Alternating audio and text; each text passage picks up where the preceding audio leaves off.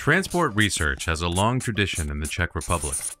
Already in the 1950s, the first Transport Research Institute was established in Czechoslovakia, laying the foundations for the Transport Research Center as we know it today.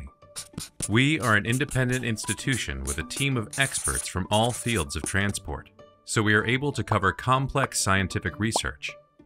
Our mission is to provide support for not only the ministries but also government agencies.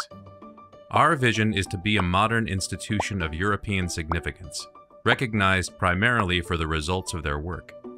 To effectively commercialize the research results achieved by the Transport Research Center, we established the Technology Transfer Office in 2017. Commercialization is a demanding process that relies on many elements of the institution. In order for the system to function properly, one activity must be connected to another. The effectiveness of this process depends entirely on the teamwork of all employees.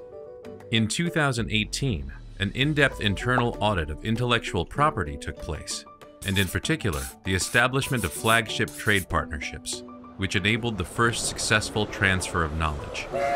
Since the establishment of the institution, many ideas have been successfully implemented, ranging from educational programs, patents, applied models, impact articles, methodologies, up to professional books.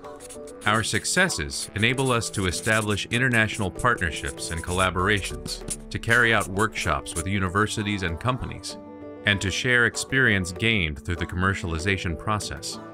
We are open to new opportunities, larger goals, and more growth. Thanks to the active work of the whole team, we are already reaping the benefits of working together. We look forward to future growth and the challenges ahead. Technology Transfer Office. Transport for the future.